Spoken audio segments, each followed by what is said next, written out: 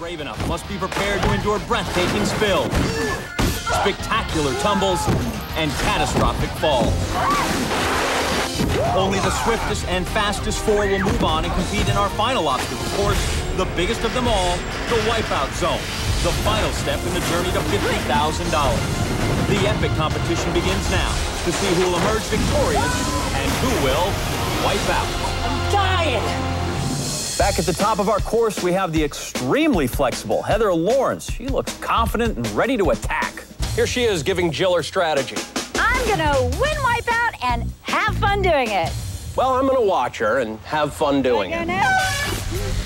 She's on the course now and a force to be reckoned with. Wait a second. Are you watching what I'm watching? Sorry, I guess I'm just buying into the hype, John. I'm gonna win Wipeout and have fun doing it. Yeah, this really isn't the competitive spirit I thought I'd see here.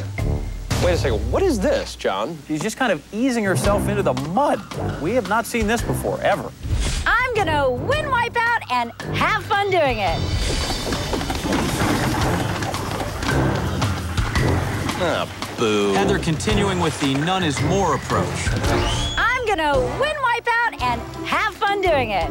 Heather, it's no fun for anyone if you don't even try the stunts. I feel like an idiot. Don't say that. You're not an idiot. You're lazy. There's a difference.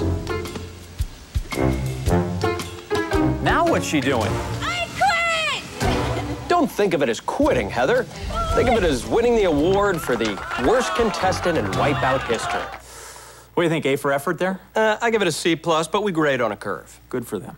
After a brief word from our